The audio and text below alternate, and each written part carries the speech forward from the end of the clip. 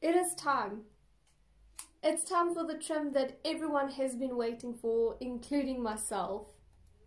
Now when it comes to this thing, a pair of scissors and someone cutting my hair, there is how many people that I can trust?